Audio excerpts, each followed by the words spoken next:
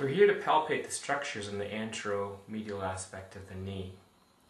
You can palpate the joint space by flexing and extending your partner's knee, and you feel the tibia distally and the femur proximally. So feel the margin of the joint space here. Just on the inferior aspect of the margin, on top of the tibia, you'll feel a spongy bit of tissue that's got some resistance and give to it.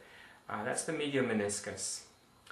The medial meniscus is attached to the tibia by coronary ligaments that run up this way. So if you strum sideways with your fingernail, you can strum the coronary ligaments.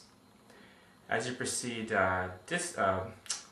posteriorly along the aspect of the joint space, there'll be tissue right here which is starting to push me out. This is the pes anserinus, the triple tendon insertion of sartorius, semimembranosus, and gracilis. Then as I proceed through that tissue, I get to a nice rounded lump here that goes from here to there. That's the medial collateral ligament. It keeps the knee joint stable for valgus stresses.